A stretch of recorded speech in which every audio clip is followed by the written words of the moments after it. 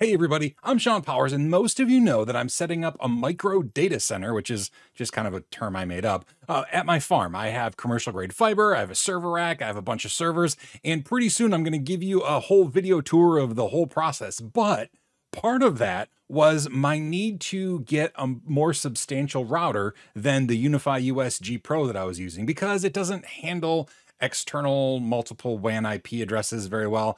And I needed to go back to something with more power like pfSense based routers. Now I've purchased and I've used in the past. This is a Netgate 3100. This is actually a Netgate SG-8846 or something like that. 1U Rackmount unit. Both very, very powerful routers. And I was going to use one of these because several years ago, I stopped using pfSense. There was a problem with keeping state and my Plex server. It was a real pain in the butt. It turns out I'm pretty sure it was something to do with FreeBSD itself. And I think that's been fixed. So I can use pfSense again. I'm super excited. But when I went and looked online, the Rackmount one is end of life. I could still use it, but it's not supported. It's not sold. It's end of life. And then the 3100, this one it's end of sale. They don't sell it anymore. It's still supported. And of course I could still use that. And my plan was to use that because it will do full gigabit routing. But I was just kind of bummed that it's like end of sale. So it's like on its way out. And I'm just bummed because, I'm setting up this new data center and I'm using just about expired technology. Anyway, the awesome folks at Netgate saw my tweet and said, hey, Sean, we have the 4100 that is replacing the 3100. And if you review it, we'll send you one. I'm like, sweet. I'm really bad about this whole review thing. This isn't a sponsored video. They didn't pay me for a review. They did send me the review unit and I get to keep it, which is awesome. But I made it very clear that I was going to give an honest review. They didn't buy a good review from me. I mean, hopefully you all know me well enough to know that I wouldn't do that anyway. That's just not the kind of person I am. So yeah, I should have probably put that at the beginning of the video. I don't know. Anyway, so I have a 4100, an SG-4100 from Netgate. It looks similar to this. I can't show it to you though, because it's currently at my farmhouse routing traffic. It's so cool. They also sent me a rack mount adapter that isn't even for sale yet. It's going to be for sale in like a week. That is just awesome. So I have a full written out review with far too many words because I just had lots to say about it. I'll put a link in the doodly-doo description down below so you can check out the full review. But the long story short, it's an incredible router. pfSense itself, it's pfSense Plus, which is a longer story, but it's pfSense based and it does great routing. It has independent LAN ports. So there's 4 LAN ports on the back. Each one of them can be configured independently rather than just like blocked together in a switched interface. You can do separate things with each one of them. Like, for example, I have one of the LAN ports bridged with the WAN port so I can have my USG actually still routing traffic on one of the IPs at my farmhouse while I transition. It's really powerful and pfSense allows you to do that. And like I said, the ports are all independent. It's just really, really cool. Now I'm going to take you to my farmhouse to show you actually mounting it in the rack with the new rack mount server or new rack mount adapter that they sent. It's really great because the whole unit, the rack mount adapter is solid aluminum, so it helps with heat dissipation. The 4100, the bottom of it, the underside, is completely aluminum with fins for cooling. It's passive cool, there's no fan, but that actually bolts on, and so the entire aluminum rack mount adapter becomes part of the heatsink. It's just really, really well designed. I couldn't find a whole lot that, to give a con. I usually give pros and cons. I couldn't find a whole lot to diss about it. I did put a couple things in the review. Like in fact, this has it too. I've always found the lights on the front a little strange with the Netgate appliances because it's not clear what they do. There's shapes and colors, but there's no words to tell you what they mean. So that's just a little nitpick. And there's just not much else because the other big nitpick I had was, I can't rack mount it. And then they went and made an incredible rack mount unit. Anyway, check out that full review and let's go to the farm really quick and you can watch me mount it. The audio is bad. I don't have great remote microphones. So I'm just using my GoPro. Maybe someday I'll get like really nice clip-on mics. Today is not that day. Anyway, let's go to the farm. Okay, so this is the Netgate 4100, and like I said, I just have it in my rack, just sitting on top of a micro tick switch. However, this is the rack mount adapter, and I'm going to put it in here. So the cool thing is that actually, so the front of it has USB ports, which will plug into the side of the device, because there are USB ports right there, and it actually sits backwards. So this will actually be in the back of the switch, and all of the ports will be on the front, just like a rack mount switch that you buy from the store. And also, if you look underneath, say I actually have those rubber feet, I'm going to take those off because it makes it a little bit bigger than 1U. But anyway, so I'm going to take this out, and I'm just gonna mount it in the rack, and I'll show you what it looks like afterwards. It just has little screws that go in. I'm actually gonna leave it running because it's actually routing traffic right now. So I'm gonna try to leave it running while I do all the putting in there, but I'll take a quick video snippet of it mounted before I put it into the rack, if I can figure out how to do that. We'll see. Okay, so the rack mount is pretty easy to use, and see, it sits in, like I said, backwards. So the front of the unit with the lights will actually point towards the back of the rack, which puts the ports in the front, which is great.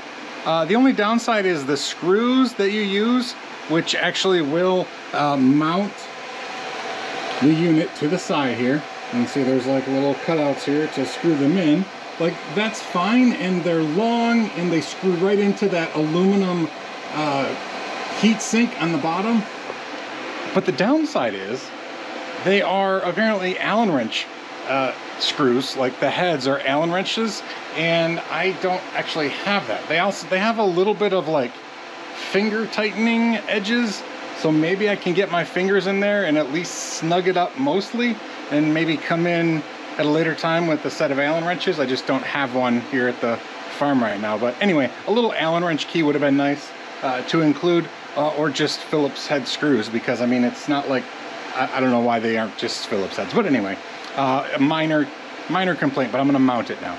So just another note about the design thought process. A lot of good thoughts went into here. If you look, I don't know if you can see, but the USB ports that extend it to the front of the unit plug in nicely, and they even made room to make sure that the screw in there would not be in the way, nor would this little piece of aluminum. I was able to plug those in after mounting the router onto the adapter. And I did get the screws pretty finger tight. I mean, the router is not going to go anywhere.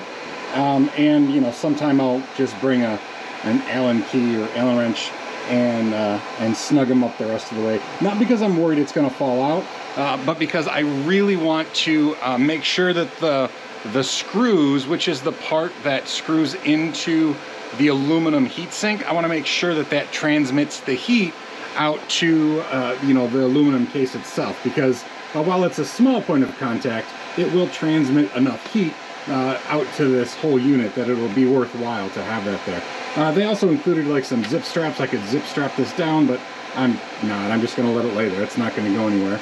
And then I'll show you once it's mounted, but we're going to have all the stuff on the front, just as if it were a rack mount router.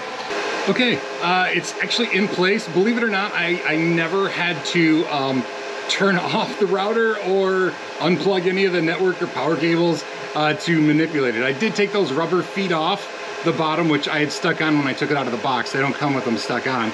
And it mounted just fine. It went into the rack without any problems. And in fact, it's kind of cool. I didn't realize it, but because it mounts on the side with a little bit of room, there's actually some channels that go straight through where I'm able to like put the power cord, so it just goes right back there, and the few network cords can go right through the side or the middle here, whichever, and it just makes it nice and clean. I don't have to worry about cable management for this particular device in this spot. Now, you know, of course I have spots where I'm gonna have to, you know, bring cables out anyway, but it's just, you know, one more thing where they don't have to like go over top of that switch above it, and I did actually put it below. It was above the switch before. Anyway, the rack mount adapter is so much nicer than I even expected. I highly recommend that if you're going to get one of these and put it in a rack, that you get the rack kit. The console that I had to use because I locked myself out, it can be either an RJ45 or that little micro SD, which is what I used, and it came with this little cable as well, which I plugged into my Linux laptop and was just able to connect and reset that password in like 10 seconds. So anyway, that's the Netgate SG-4100. I highly recommend it. It's just as awesome in person as it seems on paper and my blog, and I'll see you next time. So yeah, it's a really cool looking unit. I actually like how they flipped it backwards, so all the ports are on the front exactly like a rack mount router would be, instead of just like mounting a desktop one with ears, like a lot of rack mount adapters that you have for desktop units end up just like putting ears on the side, and so, you know, all the ports would have still been in the back. So they flipped it around. It actually looks like, you know, a rack mount router, kind of, because the ports are all in the front. But anyway, it's a great unit. It does full gigabit without any hesitation. It has a lot of features. I'm not a big like have your router do stuff kind of guy, but I have to admit it has so many great features that I might run a couple services on it, at the very least intrusion detection and things like that, to protect my internal network. Anyway, the SG-4100 is a great router. It's $599, which is a lot if you're just like a home user and you don't have a specific need for that much routing power. But getting an off-the-shelf router to do full gigabit, especially gigabit up and down, is quite a chore. If that's what you need, you know, something that's a little more expensive makes sense. If you have no desire to do some serious routing, then, you know, one of their lower end models will probably fill the need that you have, or, you know, just an off the shelf router. If you're just going to browse Netflix and, you know, you're going to play Wordle, you don't have to have a super powerful router to do that. But if you're looking for a good router, I have to admit the 4100 is amazing. See you next time.